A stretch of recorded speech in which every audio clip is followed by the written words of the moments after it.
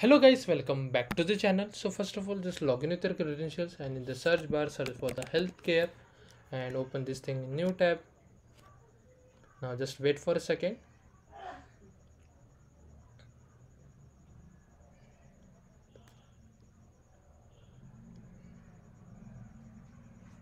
Now click on this enable API. Now this is going to take a couple of seconds. So just go back to your dashboard and activate your cloud shell because we need the shell in the previous next task. Click on continue. Now just wait to this things get activated. Now just simply come on the task number 1 and scroll down and copy this name called dataset1. Do not copy that inverted comma, just copy that name and click on this create dataset, paste the name over here and from the region choose the US central one. Okay, so it's done. Now click on create. Now this is going to take a couple of minutes, so just search for the IAM and open this thing in new tab.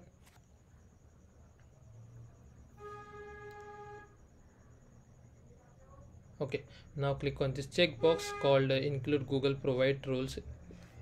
Okay, and at last second here you can see healthcare service agent. Click on this pencil icon. Okay, now here we have to add some roles. So if you just scroll down on task number 2, you will get these 3 roles.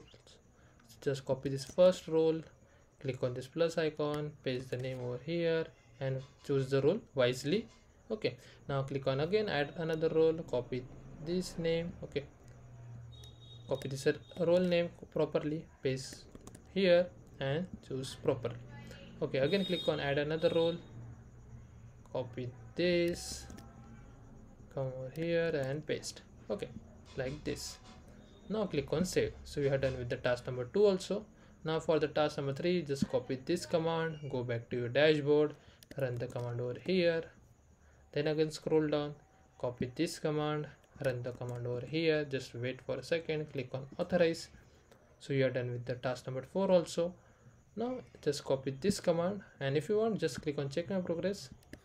Now run the second command of task number 4. So you are done with that, and do not worry about that error because lab take couple of minutes to update the score.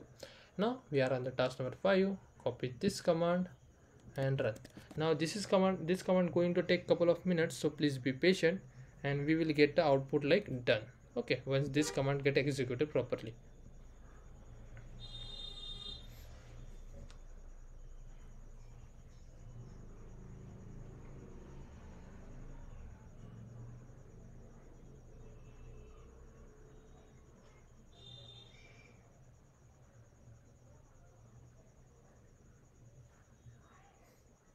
So it's finally done. As you can see, it's completed. Now just copy this command and run over here, then copy this command and run over here, and once you get this kind of output, just simply come on the task number 1, click on check my progress for task number 1. You will get a score without any issue.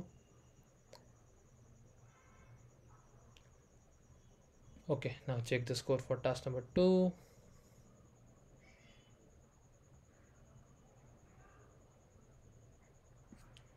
Check the score for task number 4. And lastly, on task number 6, click on check my progress. And that's the way we have to complete this lab. If you still have any doubts, please let me know in the comment section, guys. Thanks for watching and have a good day.